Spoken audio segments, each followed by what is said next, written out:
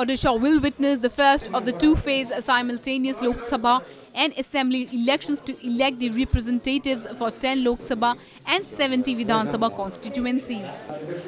There are 98 candidates, including Rajya Sabha MP Dilip Turkey, who will be contesting from the Sundargarh Lok Sabha seat on a BJD ticket against Congress's Hemanand Biswal and BJP's Jwal Oram.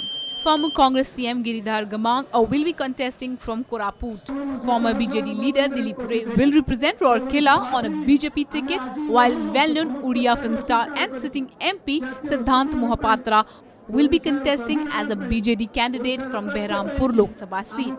688 candidates are contesting for the 70 assembly seats, and prominent among them being Chief Minister Naveen Patnaik, who is contesting the post from Hinjali constituency in Ganjam district. Odisha has been a BJD stronghold for the last 14 years, and it will be interesting to see how the polls here affect the general elections, since BJD is not in an alliance with either the NDA or UPA currently.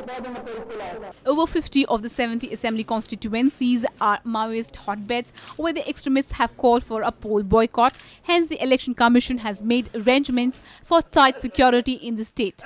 156 companies of Central Paramilitary Force, along with 27,000 personnel of the state police, will be deployed in the state to ensure free and fair elections. The polling is expected to take place between 7 a.m. to 4 p.m. in 56 assembly segments and from 7 a.m. to 6 p.m. in the other 16 segments. This report was brought to you by NNIS.